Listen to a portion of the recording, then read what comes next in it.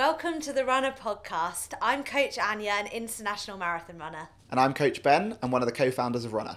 Each week we'll be deep diving into the world of running, speaking to some inspiring individuals about their running journeys. Runna is the #1 rated running coaching service worldwide. We help hundreds of thousands of people all over the world to train for any running goal. And if you want to try out Runna for free, you can try it out using the code RUNNAPODCAST, all one word, to get 2 weeks of free access to the Runna app.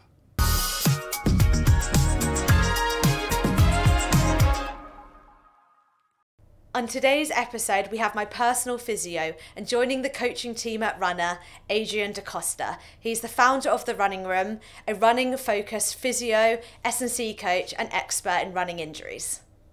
So Adrian, great to have you on. I guess we'd love to start with, what is it about fitness, running, and helping people that got you to kind of progress to being a physio in the first place? For sure. Thanks for having me, firstly. For me, there was always an element of helping people. So inherently, I think one of my skill sets and things that I enjoy doing is to help. So if it's not physio, it's helping my mates figure out a solution with something. It's going over and helping a friend out.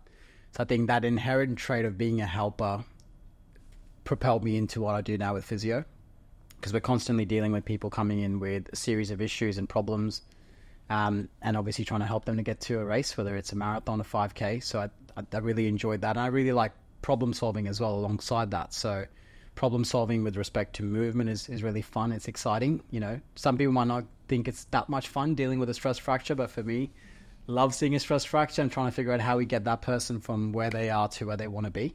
So I think it's a combination of those two things together that sort of got me to find running. I was never a runner growing up. I never really ran much, probably did an occasional 5K here and there. But I think once I got into physio, I was quite fortunate to work in a clinic back in Sydney that focused on treating a lot of runners.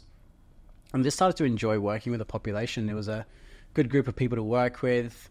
Runners are really good with their rehab, so that made it fun because they listened to what we told them to do because they wanted to get back to running. So I think when you've got a really nice compliant population group, you sort of fall in love with it more. You start to see some great results. And then the community is just amazing. I think for me, the community element of like being able to go somewhere, meet people that you know, grab a coffee, grab some pizza or a beer afterwards. I think there's a certain power of belonging that you just can't replace. So I think all those factors together, sort of running found me as much as I found running. And that's what brings me here today, I guess. So I guess working alongside runners, has it encouraged you to run more yourself? Like, are you 100%? Yeah, for sure. I think I would probably say I prefer team sports, and I would still say I prefer playing team sports because I'm competitive, but I now would run 2 to 3 times a week, more so for my own headspace. For me, running is headspace. It gives me an opportunity to gather my thoughts, think about how my business is doing, think about how life is, am I doing things the right way, reflect on my week, plan, forecast.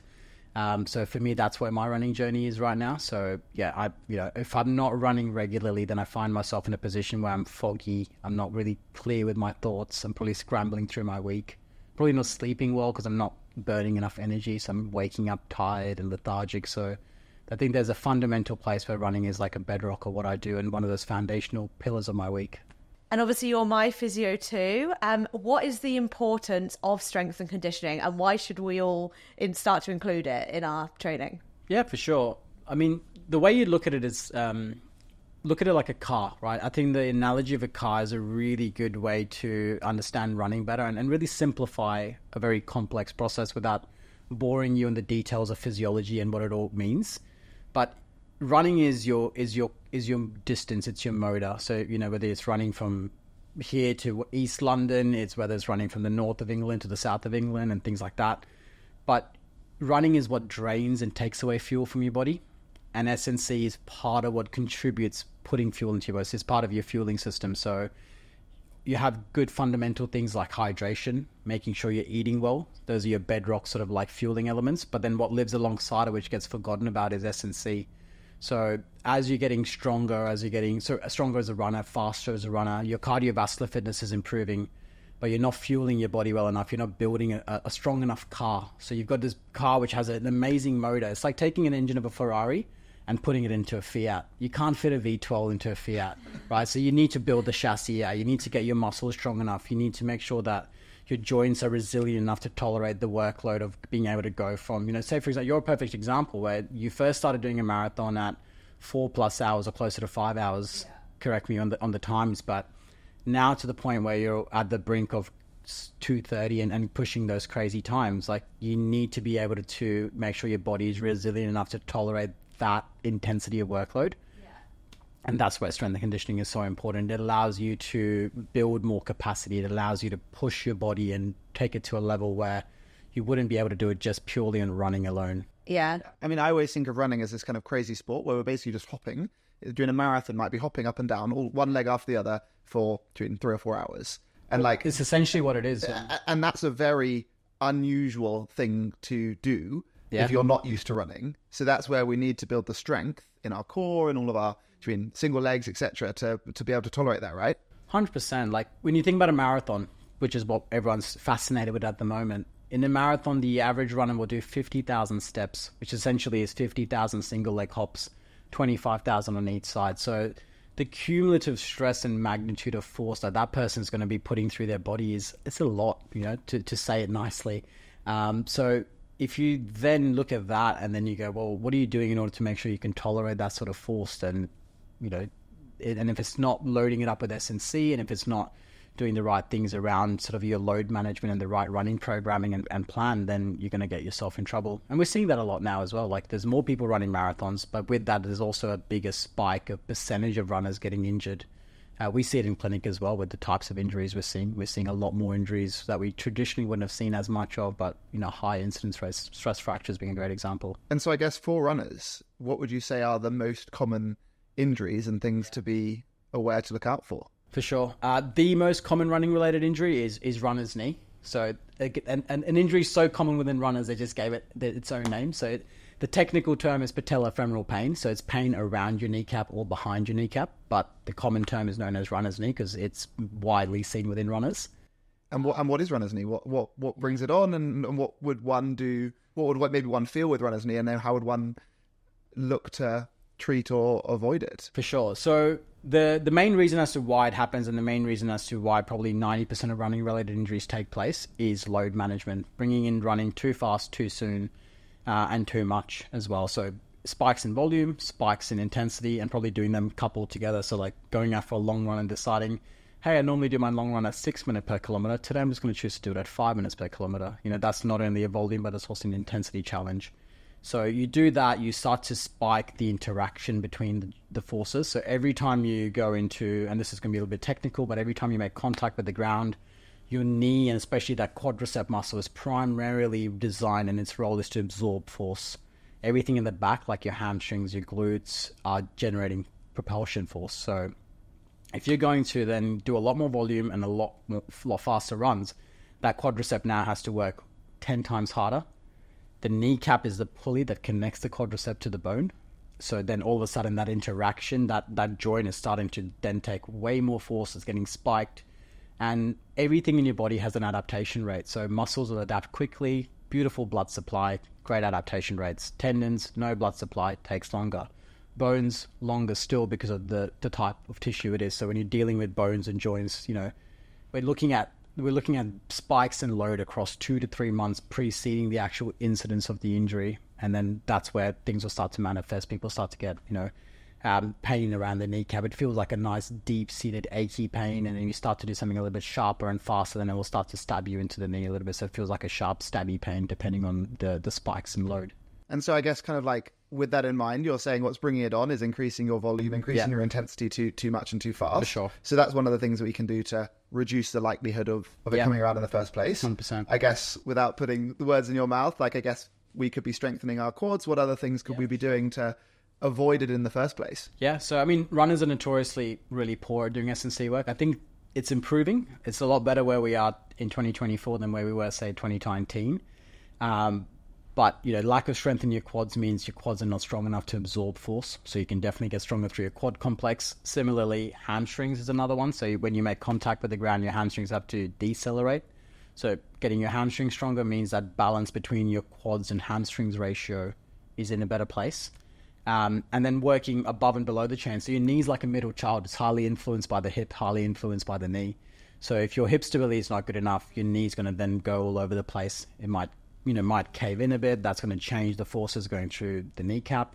So you can do a lot to build stability around the hip. Similarly with the ankle, if your ankle's wobbly, if you've had previous injuries like ankle sprains, then your ankle's stability is going to be compromised. So you can do a lot to build strength around the ankle, build stability in the ankle. So there's no sort of like one specific exercise. I think a general good overall loading plan is going to be highly beneficial, but I think the key focus area is going to have to be around muscles attached around the knee just to take pressure off the actual joint. And I guess something that is very well cited that one should do is stretch and do some mobility. Yep. How would you say that ties into running injuries generally and then also runner's knee? For sure.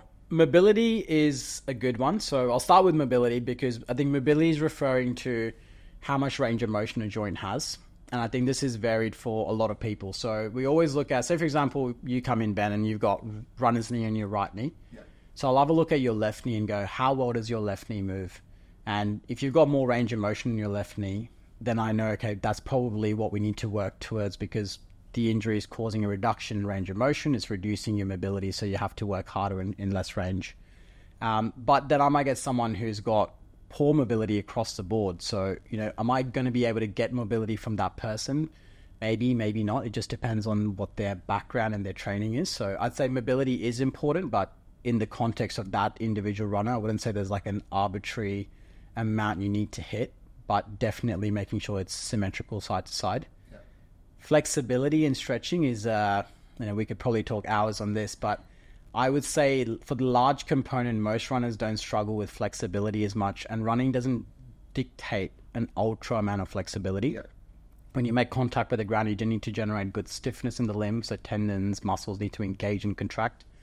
And if you want to work on flexibility with respect to stretching, you've got to dedicate time, which not many people do. So I think when we look at like what most people do, and I'm sort of guilty of this as well, I'll finish a run and go, I feel a bit tight, so I must stretch my quad.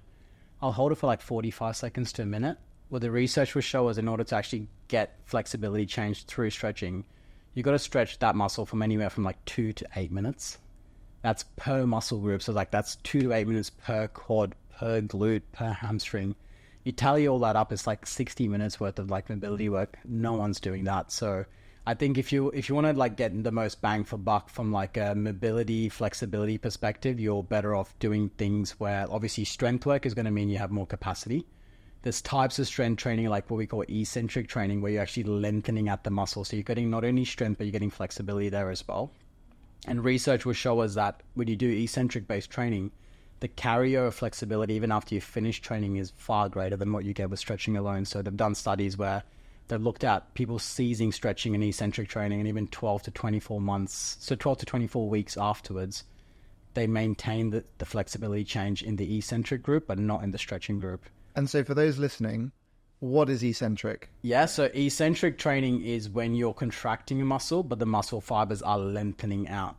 So for example, most common example to give someone is when you're doing a heel raise, that lowering phase as you're going down below the level of a step. If you're doing a heel raise on a step and you can feel your calves engaging, that's an eccentric contraction to a certain point until you start to like get sloppy with your technique. So it's essentially like suggesting to achieve that range of motion or to stretch your muscles while strengthening at the same time. Yeah. And the same example would be your bicep curl. To do the eccentric is when you make it longer. Yeah. And typically would work as you're sort of like going against gravity. So if you're doing like a Romanian deadlift, it's that lowering phase. And you get a 2-for-1. Like it's like a buy one, get one free. Like who doesn't like a good deal, right? Like yes, you're getting stronger and you're getting your flexibility. Yeah.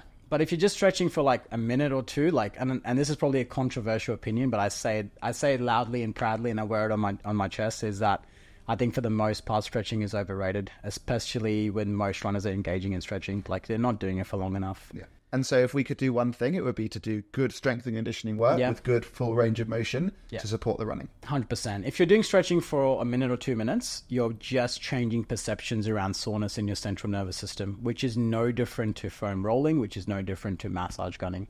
So you can do any one of those 3 things, they'll do exactly the same thing for you. Okay, so interesting. Yeah. So runners always go through injury, and we know how frustrating that is. What advice would you give someone, going through it and the rehab and trying to get back to running? So someone is actually injured, in sort of the injury zone itself. Yeah.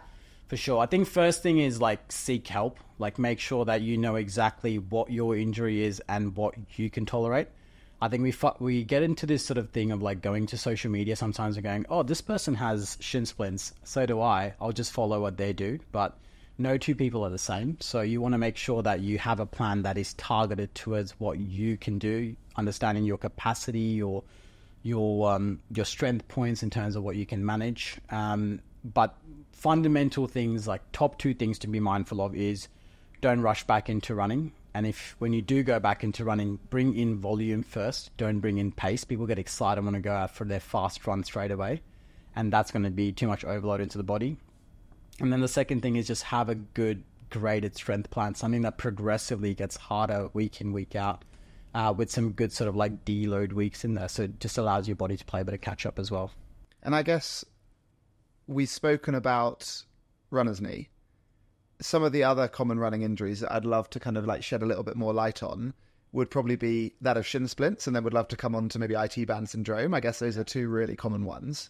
I guess to start with shin splints, what would someone feel if they are experiencing some shin splint type symptoms? Sure. On the milder end, if you're just starting to experience some shin splint symptoms, it feels like a deep ache that sort of lives on the inside component of your shin bone or your tibia bone, so the inside part of the calf. And that can be up by the knee and down by the ankle? Pretty much could go as high as the knee, maybe an inch below the knee, and as low as sort of like an inch above the sort of like bony bump on the inside of your ankle. So you could have a broad spectrum there in terms of where it would manifest. And initially, if someone's got a low-grade shin splint, so the medical term for shin splints is medial tibial stress syndrome. So essentially what shin splints is, it's a stress response of your bone. So it's the early signs or the early formations of what could manifest into a stress fracture if not managed appropriately. So I think that's important for people to know, because people just wave off shin splints like it's nothing crazy, but actually needs a lot more delicate management. So initially when you're experiencing it, it feels a bit more widespread. There's a relatively large area of pain across the shin. Pain is probably more like in low sort of like deep achy feel, as opposed to something sharp. And you could probably run through it. So you might feel it at the start of your run where things are tight, the calf is tight. You warm up, you get going, has a nice little bit of a warm up effect, and then you can get through your run, and it might bother you maybe later in the evening once you cool down, or next morning as you get out of bed, you feel like, okay, cool, it's feeling a little bit achy. So that's your early signs. If you're someone, which ends up happening a lot, unfortunately, if you're someone who goes, oh, you know what, I'm just going to put up with this, and then you keep running, you keep doing your training, you don't really back off in any which way, that deep ache can start to get a little bit sharp, can start to stab you a little bit, can reach a point where it gets worse through the course of your run. You try and do something faster, you just almost feel like you want to hobble off and hop off the leg. You don't want to put weight onto it.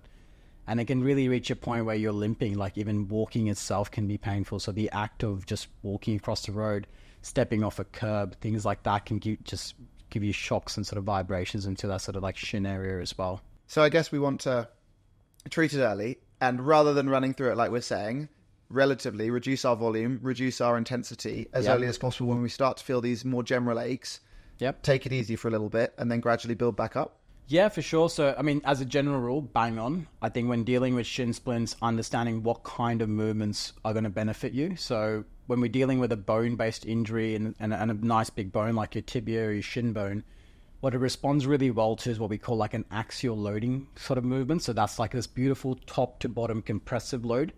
And what that does is it just allows the bone to adapt and like turn over positively to get stronger. So essentially we're trying to restore some of that bone mineral density in those local sites around the bone. So things that are beneficial for that are like some good loaded squat movements, RDLs, leg press, split squats, all your big compound movements do really well in this situation. So, and also double leg, because you want to get a good amount of intensity in there. I think sometimes runners go straight to the single leg work. But the single leg work, from my experience, unless you load it up really heavy, which is extremely hard to do, when you're doing single leg work, you're largely working on stability and not strength, which is needed. But if the rationale is to get stronger and is to get more load into the bone, then you're going to get a better effect and a more potent effect from doing double leg work. So I think really knowing why an exercise needs to be in your program, rather than just, doing the generic single leg squats and single leg RDLs, which are not really making you stronger. It's more stability focused. And should we be focusing on our whole leg? Should we be thinking about more about the calves? What's your advice there? Calf strength for sure, because part of the issue is around sort of the calf muscle attaching onto the shin bone and tugging and pulling on the exterior sort of film that lives around the shin bone. So getting your calf stronger, making sure it's resilient enough to absorb force and then give you force propulsion on the way out. So, you as a general rule, you cannot go wrong as a runner getting your calf strong. It's a muscle that works harder than any other muscle in your body. So when you're running fast or you're pushing some paces, your calf's working almost 8 to 9 times its body weight in force. The muscle that comes in at a not so close second is your lateral hip at 1.3 to 2 times body weight in force. All these big muscles are still working, but because they're massive muscles and running is not a big sort of like magnitude spike kind of loads, it's not like you're doing long jump and you need to hit the ground really hard, or dunking a basketball where you have to really generate a lot of force in like one moment. Running is that continual sort of like low amplitude movement. Things like quads, hamstrings, they're working at like 0.5, 0.7 times its body weight in force. They're still working, but not like the calf. So if there's one movement every runner should do, one strength exercise every should be a calf raise. Amazing. Yeah. I do calf raises while brushing my teeth. Yeah. Can't go wrong. I would say, just try and factor it into your day. Try and get the loading right, especially as you're trying to run faster. Like the body weight stuff, like anything, will lose its effect. So you need to start working maybe on a step. You need to start adding additional weight, things of that nature. Yeah. I guess the other one that I mentioned was IT band syndrome. Yeah. So this is where people get the pain down the outside of their thigh. Yeah. And it's this pain where that inserts into the knee as well. Talk us through IT band syndrome and what one can do maybe to avoid it developing, and then how one would treat it as well. For sure. We've already spoken about load management. That's universal across all running related injuries. I think when we're dealing with IT band issues and load management, we're really looking at what sort of terrains people are running on. So if you are local to, say, the beautiful southwest London like we are, Battersea Park is a home for running for us, which is beautifully cambered. So unless you run down the middle of Battersea Park, or like if you've got a cambered pathway and it's sloping away, it's going to start to impact and influence how you choose to run on that terrain, and might start to cause a bit of lengthening out elements where your leg is caving in to find a happier midpoint. So that means your lateral chain is getting lengthened out more. You're putting more strain through your ITB. So I think know your terrains. So if you've got cambered surfaces, try and stay in the middle, try and avoid that. And the other thing is also trying to avoid too much downhill running as well, because when you're going downhill, that leg once again is having to stretch and find the ground again. So that's going to be an element where you can avoid it if you feel like you're developing some IT band pain.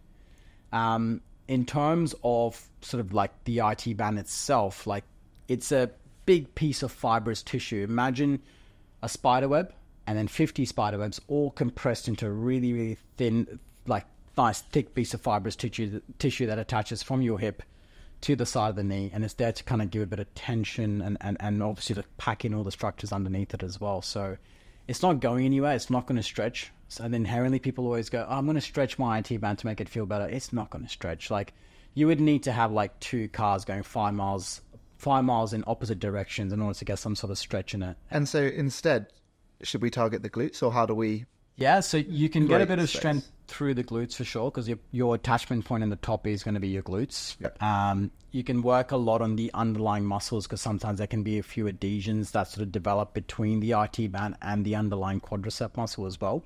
So those are going to be great points to work on. And then also looking at running gait as well. So if someone's got overstride, if someone's got what we call like a crossover gait, so where the legs are almost crossing over and it looks like they're running on a tightrope, that's going to put a lot of strain on that sort of like hip area, which is then going to have a carryover onto your IT band as well. So those are things to correct on as well. Amazing. That's really helpful. So we have spoken about running off an injury isn't really a thing we should be doing. Are there any other misconceptions or myths we can solve? Like I was thinking about, are carbon-plated shoes really causing us more injuries now? Yeah, I think so. And I say I think so because the research to it probably hasn't caught up based on like the time the carbon plate shoes have been around. But I think from what we're seeing, at least in clinic, definitely, we're seeing a lot of Achilles-based injuries where people are going straight into carbon-plated shoes. And it's a combination of people going into carbon plated shoes and running really fast because they feel great and they feel light. So naturally, you're just going to increase forces going through your body. But then sometimes we're also seeing people wearing carbon plated shoes because they look cool. And like we're in this sort of like aesthetic age of running where like it's as much as about how you look as about how you perform.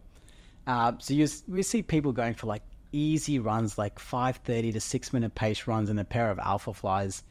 You have no business being in the pair of shoes like that, doing an easy run. And if you're going to be taking, slower pace, lower cadence, that force has to then modulate and sort of like attenuate through your body in some way. And that's going to come in, at the point of the Achilles, because you're going to overstride.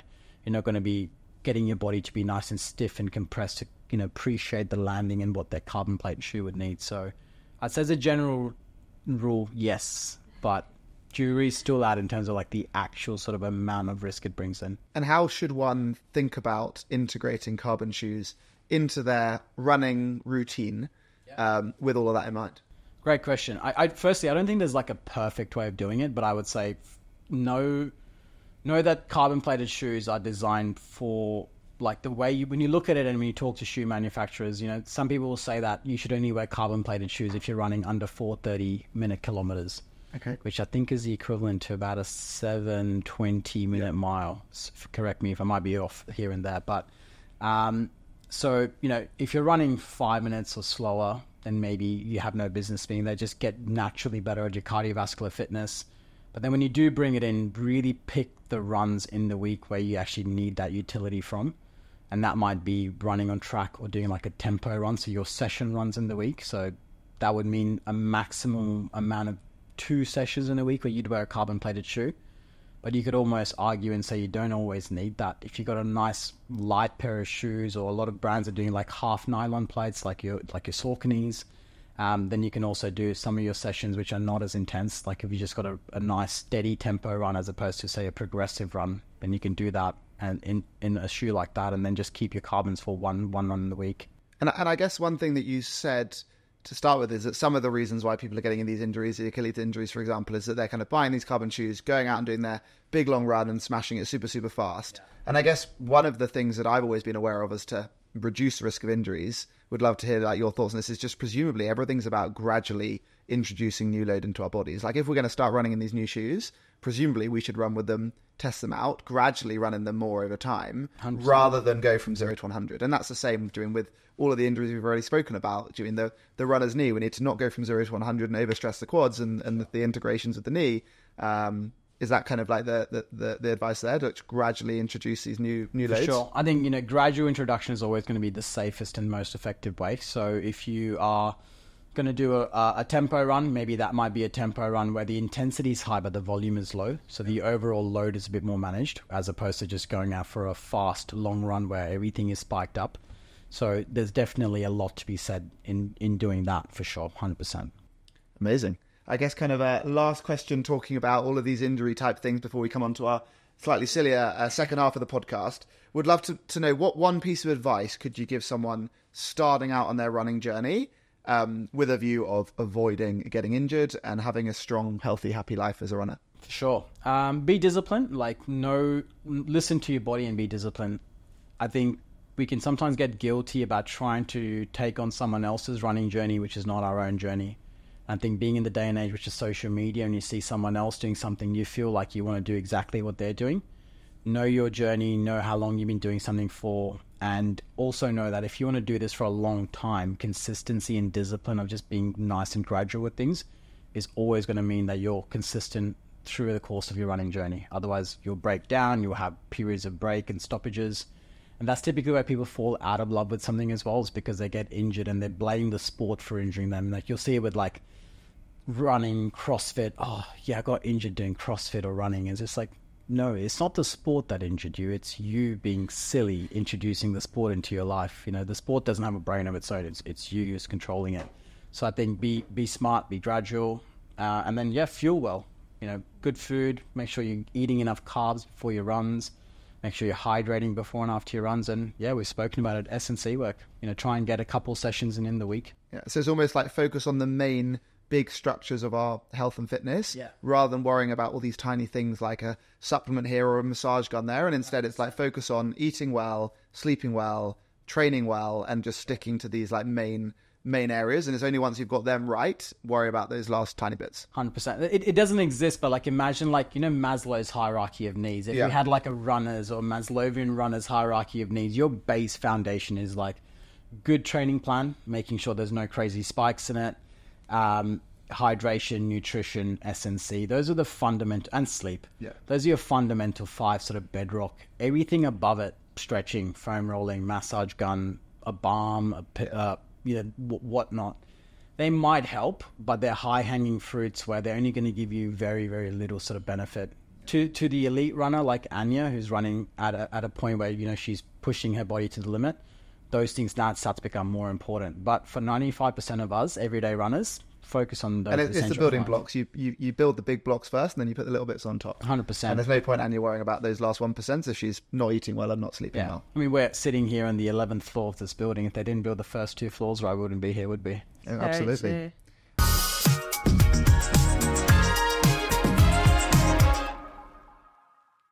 Today's tip is to log your running shoe mileage. Old shoes won't offer the same support and cushioning, which can compromise our running style, cause us to run slightly differently, which could potentially lead to an injury or niggle. How many miles you get out of a pair of shoes can vary depending on how you run and the type of shoe you're using, but the gold standard is usually between 300 and 500 miles. By logging the number of miles you've done in each pair of trainers, it can make sure you avoid picking up any injuries or niggles and get a new pair before any issues arise. You'll also know by the feel of the shoe and obvious wear and tear if it's time to upgrade. Getting an injury through old and worn shoes is so frustrating, so by logging your trainers, you can track the mileage and make sure you avoid any issues. Always a good excuse to buy a new pair of shoes.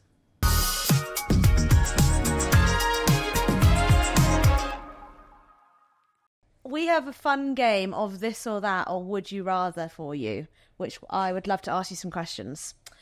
Number 1, okay, would you rather run with crippling DOMs every time, or you're never ever able to lift weights ever again? Oh, that is a really... Oh, that is mean. So, run with crippling DOMs or never be able to lift weights ever again. I would rather run with crippling DOMs because I love lifting weights. Yeah. So I'm really torn thinking about that one. Yeah, that's a really good question. I guess they loosen up. Are we allowed to get strong in other ways? Like, could I do body weight strength work and then never have DOMs when I'm running? Maybe. I think I'm going to get strong through cross training, cycling, body weight work, sport, and then not have DOMs every run. Yeah.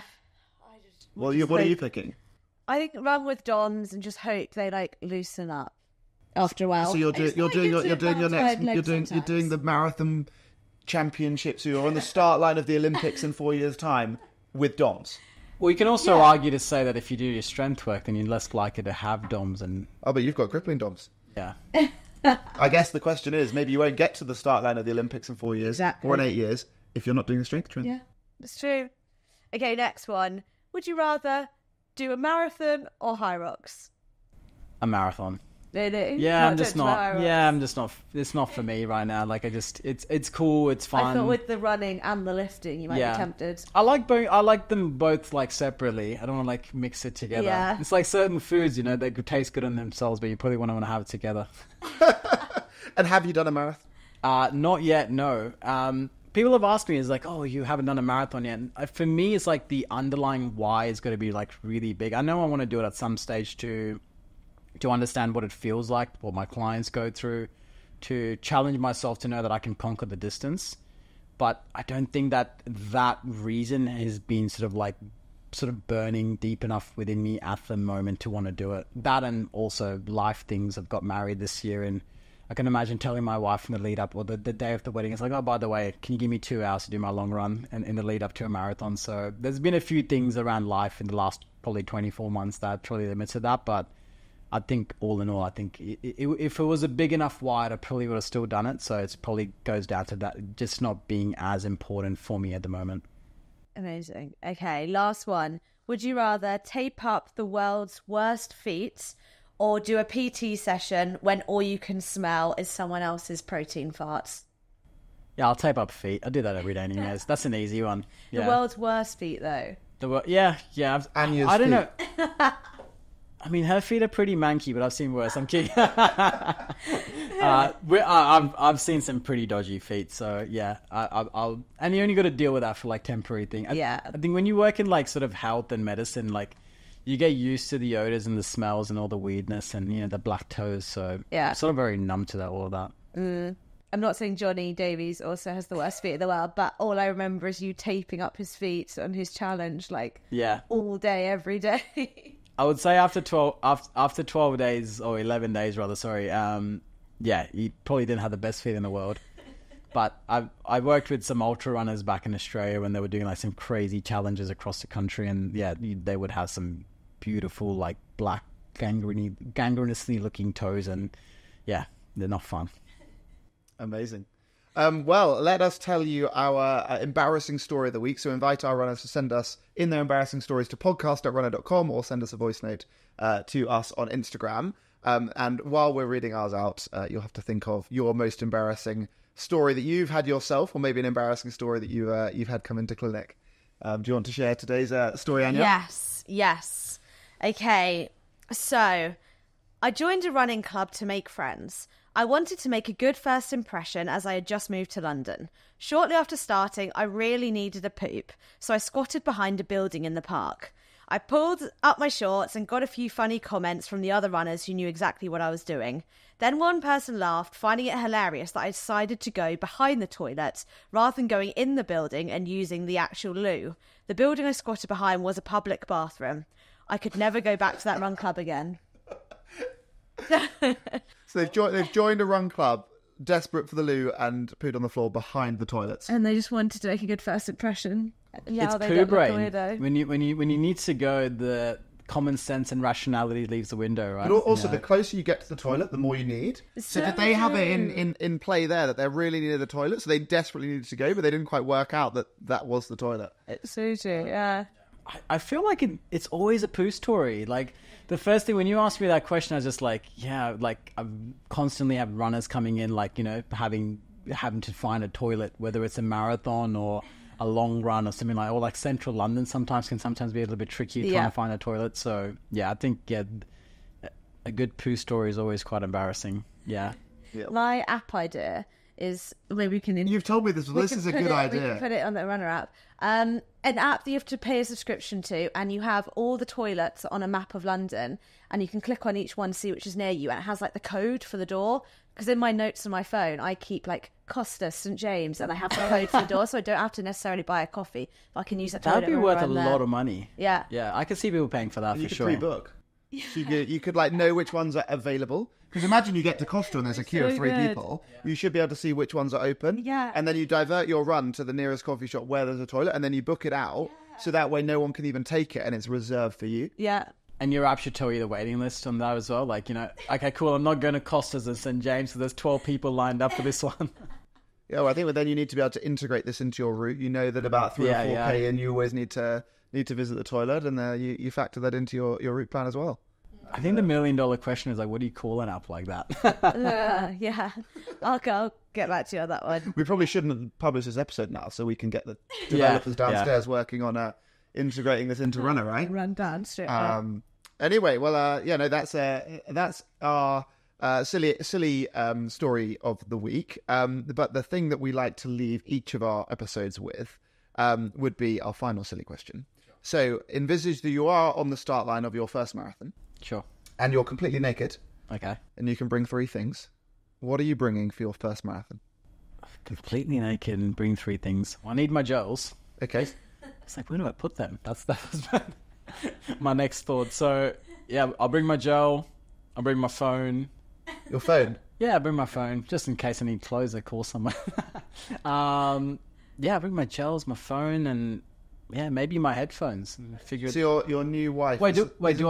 Are shoes part of the No, so you can choose clothes, shoes... Okay, got you. So at the moment, do you want to sub out your gels, your phone... I thought I had shoes on. No, you're naked. Okay, cool.